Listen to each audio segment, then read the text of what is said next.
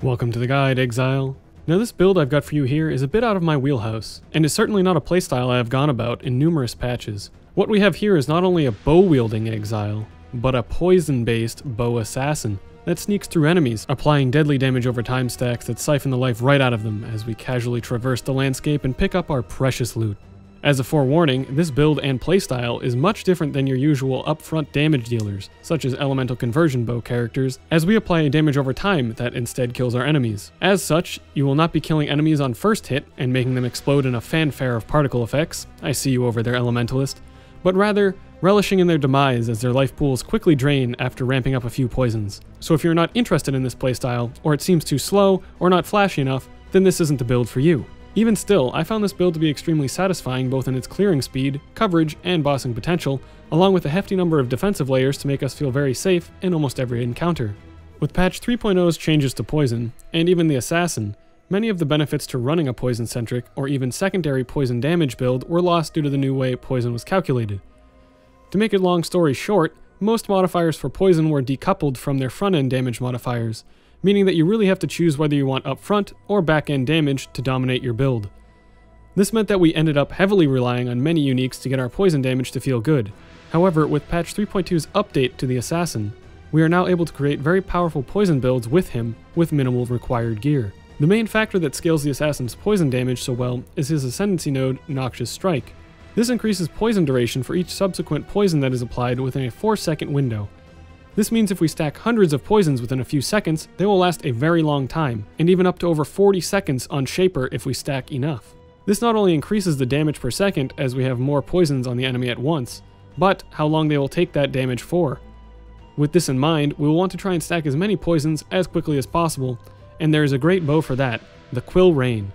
Usually the Quill Rain cannot be used in many builds since it has low innate damage along with a 40% less weapon damage modifier on it, making its upfront damage very poor. Luckily for us, in the 3.0 damage over time changes, we now calculate our poison from the base damage of our attack, such as projectile damage or the less weapon damage modifier seen on the Quill Rain. This means with the use of the Quill Rain, or greater multiple projectiles, our poison damage won't be hindered. Since we are using bows, there are no better skills than Barrage and Tornado Shot to bring us the most amount of overlapping projectiles to apply as many poisons as possible. So let us get into the details of this Quill Rain assassin.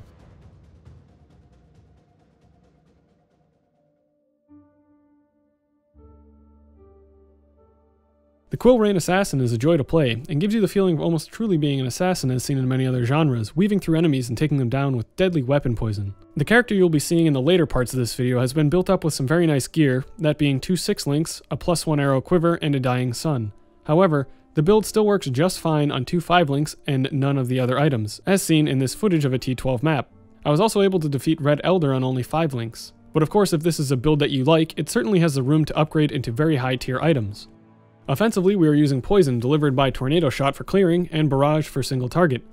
I also experimented with Ice Shot, which worked fairly well, having a higher base damage for a heavier poison, but it struggled a bit more on high density maps as we used Chain for more guaranteed poison applications. Ultimately, you can interchange almost any high base damage bow skill for clearing. I found that once we got all of our extra projectiles, Tornado Shot did the best job of quickly applying many poisons. Since we are an assassin, we will of course also be going for critical strikes to make use of Toxic Delivery, as well as Perfect Agony gained from one of our Flasks. In the Bestiary League, we also have access to the Venomous Weave Gloves that grants Aspect of the Spider. This aspect stacks spider webs on our enemies, making them take a total of 15% increased damage, as well as the gloves adding more chaos damage to our base attack.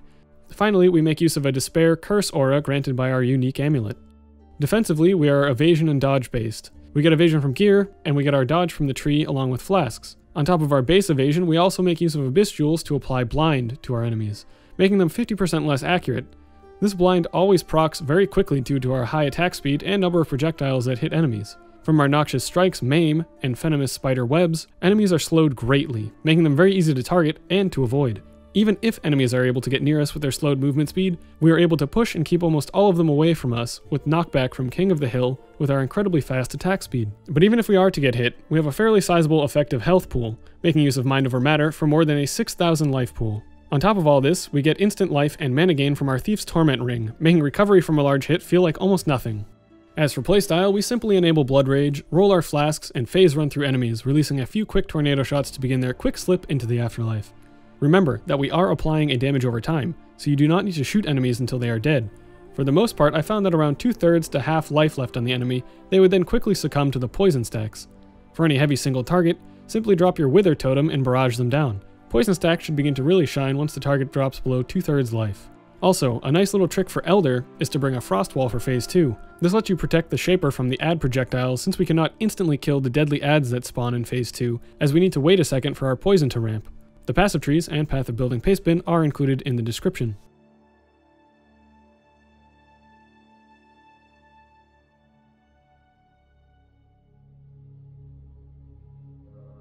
Pros of the build. It's a very durable bow character, much more durable than other ones I have played in the past. It clears very quickly for a damage over time build. It's very budget friendly to get started, working only on 5 links. We can run any map mod, whether it be no leech, physical reflect, elemental reflect, or no regen. And of course we can roleplay as a sneaky assassin. Some cons. We don't have any flashy heralds or shattering effects even though we are critically strike based. It's a damage over time build, so enemies do not die instantly, thus we do not have instant safety from killing our enemies before they hit us.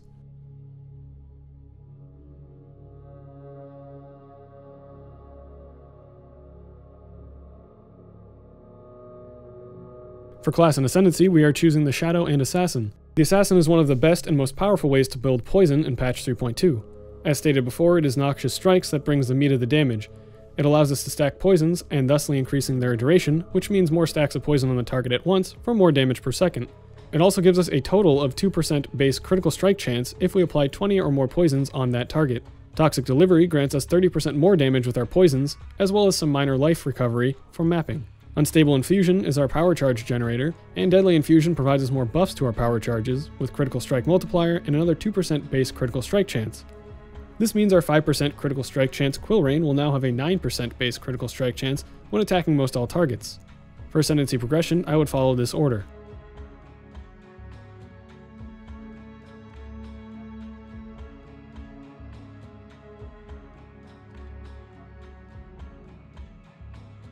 We grab the following keystones in the tree.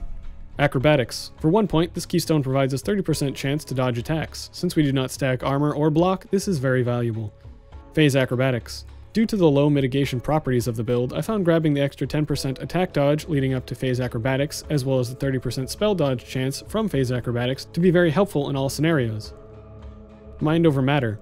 Since much of the gear we wear has varied or low life values, and we make use of a Thief's Torment ring, Mind over Matter makes for an excellent effective life buffer to add into our build, easily bringing us over 6,000 effective life. Here's the complete endgame passive tree. Defensively, we make sure to grab all of the life and mana notable nodes that we can in the tree, along with the major defensive keystones of the build. Getting these mana nodes are actually very nice, not only for their effective HP, but the attributes and flask effects that we get from them. Offensively, we get poison damage and chance, bow critical strike chance, multiplier, and jewel sockets. I would follow this tree progression into the final tree. For bandits, we will be helping Alira for the critical strike multiplier and elemental resistances.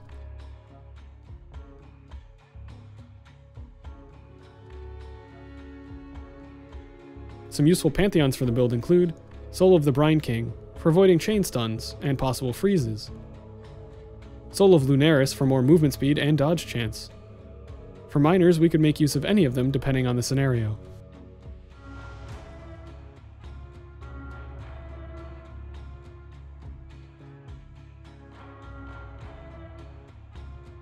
Here are the following gem links for the build. Support gem links are shown in order of importance. Gems with set level are either due to their effect not scaling with level, or requirement for cast when damage taken. This is for clearing trash and miner single target. I found that Mirage Archer was really nice as my 5th link, as it allowed for more poison applications, coverage, and the ability to hit bosses with Tornado Shot once, to have Mirage Archer effectively act as another damage support whilst you barrage them down. If it doesn't feel powerful enough, so you can simply swap in Deadly Ailments instead. I also recommend getting a level 21 Tornado Shot for more base damage, as these are very cheap. We do not care about its quality, as projectile damage does nothing for poison anymore. This is how you will stack absurd amounts of poisons on bosses. The closer you stand to the target, the more projectiles that are likely to hit it, as barrage fans out over a distance. I found that being between kissing and casual half the screen waving distance was appropriate for getting the most out of your barrage. I also recommend getting a level 21 barrage for more base damage, as these are also very cheap. We do not care about its quality, as projectile damage does nothing for poison anymore. I have also done various testing in Path of Building and in-game for testing the best 6th link. I found that a 20% quality faster attacks beats out a Void Manipulation, Swift Affliction for both kill speed and amount of poisons we can stack in a 4-second period.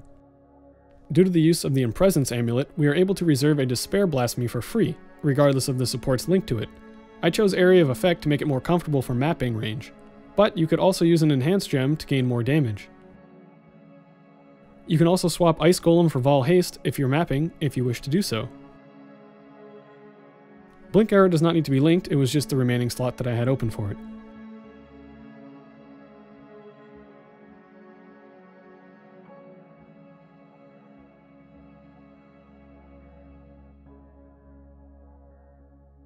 As per usual, with most crit dexterity-based builds, a Starkonja's Head is one of the best options available.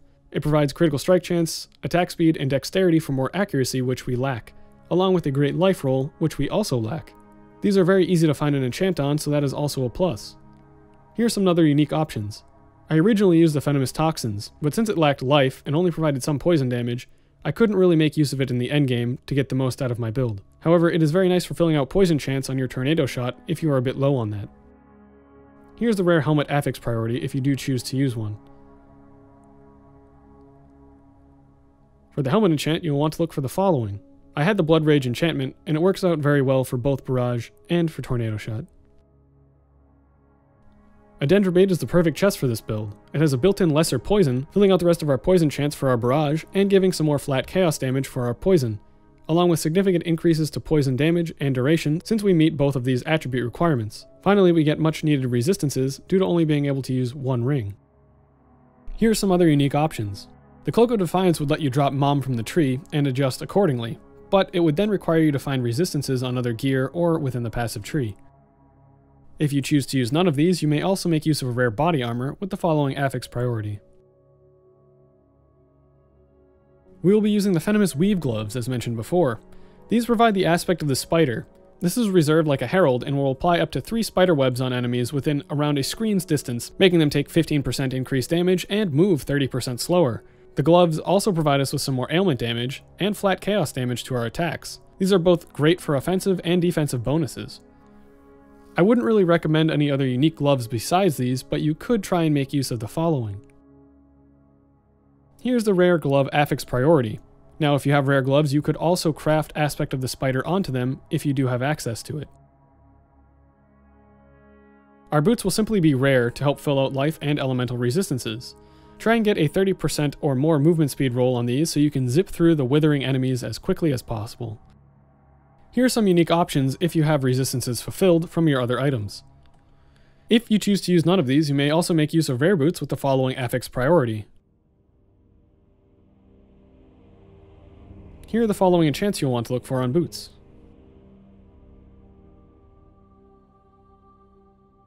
You will want to grab a rare belt, mainly focusing on life, strength, and elemental resistances. I was able to snag a Stygian Vise for a reasonable price for the extra Abyssal socket, and then I was able to mastercraft movement speed on it.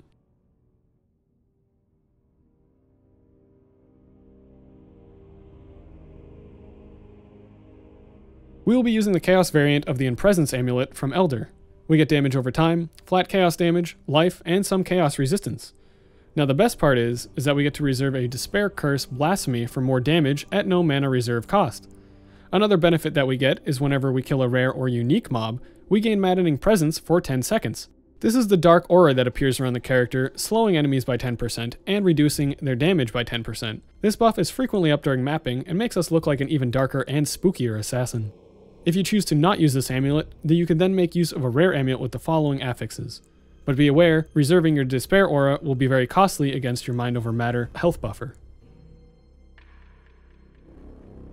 Since we are a damage over time focused build, we will have next to no upfront damage. This means that percentage-based leech is non-existent, so to sustain we'll have to get a bit crafty. Or just use the Thief's Torment. In actuality, it's a great ring for the build, since we not only get life gain on hit, but mana gain on hit for sustaining both of our health pools. We also get 50% reduced effectiveness of curses on us, a bunch of resistance, and some quantity from Minor Magic Find. However, this does come at the cost of not being able to use our other ring slot, but that is just fine with all the bonuses that we get from this ring. we will be using a Quill Rain for our weapon. This is basically our best in slot weapon, as it provides us with insane attack speed for our poison delivery, with no downsides for our damage over time due to the 3.0 changes to damage over time calculations. We can start using it right when we can equip it at level 5. If you are keen on getting one of these as a 6-link, they are actually very cheap on the market, as there is a divination card that returns a 6-link white short bow that you can gamble chance and scour into a Quill Rain. For our quiver, we will be using Maloney's Nightfall. This quiver is great for our build as it provides attack speed, life, physical damage, and percentage increased damage with ailments against blinded enemies. For our flasks, we will be using the following. Coralito's Signature. This flask provides us the perfect Agony Keystone while in use, 25% chance to poison to shore up our clearing skill's poison chance, and some poison duration. Along with this, it's a diamond flask base to bolster our critical strike chance even further. A Sulfur Flask. This is a good flask that provides some regeneration and increased damage. Quartz Flask. This is a great defensive flask, greatly increasing our dodge chance and allowing us to slip through enemies with our phasing effect. Quicksilver. Almost a necessity to get good movement speed. Make sure you at least get the Adrenaline Flask suffix for more movement speed. And finally, a Life Flask. This could be Divine or Eternal, and you could roll it with increased or instant recovery. Now here are some unique flask options. A Dying Sun is amazing for stacking more poisons and clearing coverage. I highly recommend getting it as soon as you can, and replace your Sulfur Flask with this.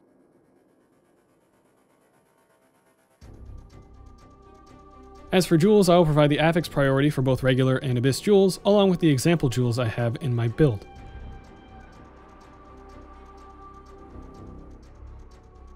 Now for Abyss jewels, you will want to get at least one with percentage chance to gain Onslaught on kill for increasing your map clear speed.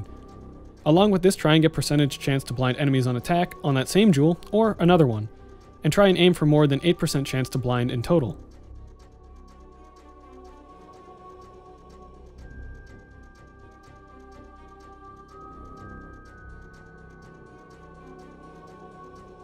Now as long as you have some currency to buy some simple leveling uniques, this build is a blast to level. I managed to power through the story in under 5 hours with no issue.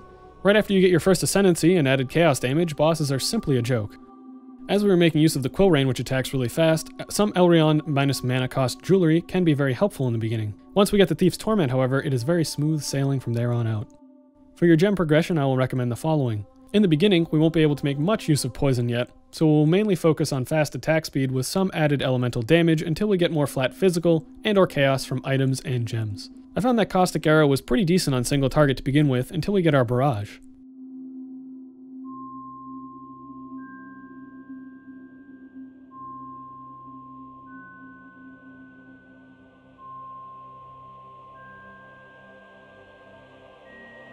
At this point, you can have some Dusk Toes for flat chaos damage whilst you're using a flask, making for a good base with our other flat physical damage to get poison damage. Here you want to drop your Split Arrow for Tornado Shot. Here's where the damage ramps up if you have your first Ascendancy and pop in an added chaos damage. You also want to drop your Heralds for the Blasphemy Aura at this point. From here, you'll want to just fill out your supporting gem setups and replace supporting gems in your main links with the ones in the guide as appropriate. Again, you should be able to get through the first few acts on just a simple front end and some rear end damage, but once you get the added chaos in your first labyrinth completed, you will just handle mobs and bosses without issue.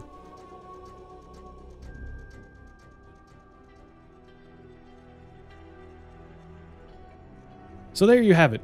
Poison is not dead, at least with Assassin. Oh, and I made a bow character. And for the first time, I had a joy playing a bow character. This build has managed to get me through some of the most difficult content with ease, due to having no real map mod weaknesses, good defensive layers, and pseudo-instant leech.